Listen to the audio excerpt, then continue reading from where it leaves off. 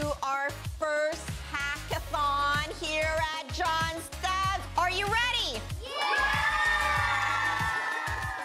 We're here today at Ecole John Stubbs in Colwood, and we are taking part in our first hackathon. And there are 3,000 girls across Canada that are participating in this activity today. Right now, it's all about promoting the girls and hoping that one day we'll see more than 18% of our girls graduating from computer science. I think it's really cool that there's like a bunch of girls doing this because it shows that like they can have the same interests and do the same things no matter who they are. Most boys get like the computer science and not many like girls get it, so we want to change that today. Only like 18% of computer sciences are women and girls.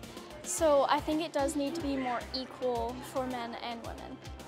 The girls have really taken to it. They enjoyed the interactive, the working together, the sharing aspect, and they're realizing that it's more team-driven.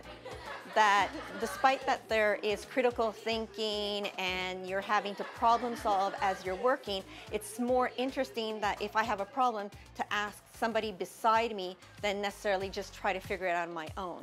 Is that it? Yeah. Probably.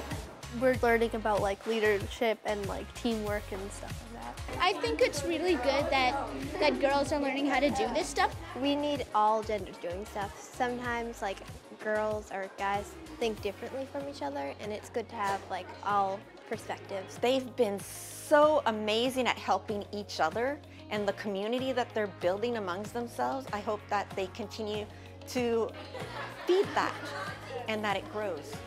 I think that girls could do anything that boys can do because it's just gender. It's not that big of a deal. We're all the same. We're all people. We are